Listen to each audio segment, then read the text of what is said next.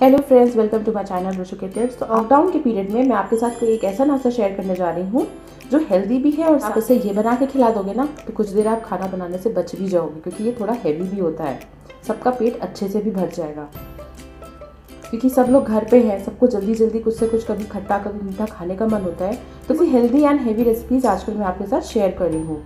तो देखिए कितना यमी एंड टेस्टी बना है। ये हमारे मसाले वाले पोहे हैं। आइए तो चलिए शेयर करते हैं इसकी रेसिपी। देखिए सबसे पहले इसमें हमने लिया है पोहा। इसमें नॉर्मली हमने बहुत पतला और बहुत मोटा वाला पोहा नहीं लिया है। और अब हम इसे करेंगे, पहले अच्छे से इनको हम गीला करके रख देंगे। देखिए हमने एक स्ट्रेनर लिया है, उसके ऊपर हम ऐसे पोहे डाल रहे हैं। अगर आप किसी बाउल में उसको धोएंगे और तब उसका पानी आप निकालोगे ना तो नीचे नीचे इसमें पानी रह जाता है।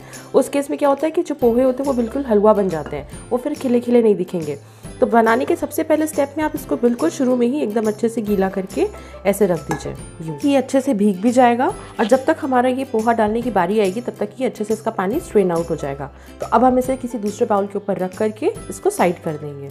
तो देखिए सबसे पहले हमने कढ़ाई चढ़ा दी है, ये गर्म हो गई है और अब इसके ऊपर हम डालेंगे थोड़ा सा तेल। यहाँ पे हमने सरसों का तेल लिया है। जैसे जैसे तेल गर्म हो रहा है इसमें हम डालेंगे 2 हरी मिर्च, आधा चम्मच जीरा, आधा चम्मच राई या सरसों, आप काली वाली सरसों भी ले सकते हैं। इससे बिल्कुल फ्रेश धुले हुए करी पत्ते, इससे इनका फ्लेवर और इनकी खुशबू बहुत अच्छी आती है। हल्का सा हम इसे पहले इसी में फ्राई कर लेंगे जिससे इन सब का जो फ्लेवर है वो तेल में आ जाए।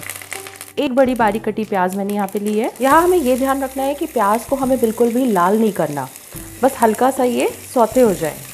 1 मिनट हम इसको लाल होने देंगे। 1 छोटा चम्मच ग्रेट किया वो मैंने अदरक भी डाल दिया है। तो इसी कंडीशन पे आपके पास अभी जो भी अवेलेबल सब्जी हो, आलू तो होगा ही होगा, बाकी आपके पास अगर गाजर हो, शिमला मिर्च हो, वो सब भी आप डाल सकते हैं। मटर हो तो आप डाल सकते हैं। मैंने यहाँ पे सिर्फ अभी आलू यूज़ किया है। बड़ी आलू को मैंने बिल्कुल धो करके उसे एकदम छोटा छोटा काट लिया है। ये में ना आलू का फ्लेवर बहुत अच्छा आता है। बस हम इसे भी सौते कर लेंगे।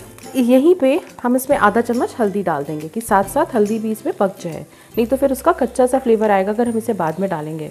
और जितना हमने पोहा लिया है पोहे के अंदाज से हम इसमें नमक ले लेंगे।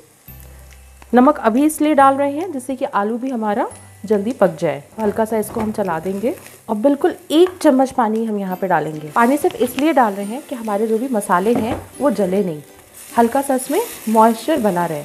आलू को पकाने के लिए इसे हमें 10 से 15 सेकेंड लिड लगा के कवर करके छोड़ देना होगा, थोड़ी सी पक जाए।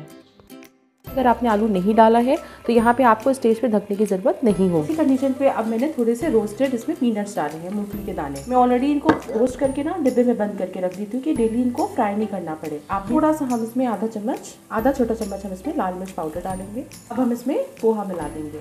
पोहे देखिए कितने खिले खिले हैं, देख रहे हैं ये। अब हम ये इसमें डाल के इनको अच्छे से मिला लेते हैं। 1/4 चम्मच हम इसमें भुना हुआ जीरा पाउडर डालेंगे, इससे इसका ना टेस्ट और अच्छा आ जाता है। थोड़ा सा बारीक कटा धनिया डाल देंगे हम।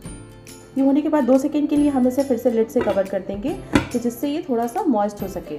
मैंने सर्व कर लिया है प्लेट में और थोड़ा सा इसके ऊपर हम इस तरह से सेव डाल देंगे। ये ऑप्शनल है लेकिन सेव इसके ऊपर अच्छा लगता है। हमें रख देंगे एक छोटा सा नींबू। किसी किसी को नींबू के साथ ये बहुत पसंद आता है। आई होप कि मेरा वीडियो आप सबको आज बहुत पसंद आया होगा, तो इसे ज़रूर लाइक एंड शेयर कीजिएगा और मेरे चैनल को सब्सक्राइब कीजिएगा। तो मिलते हैं फिर एक नए वीडियो के साथ। Till then good bye.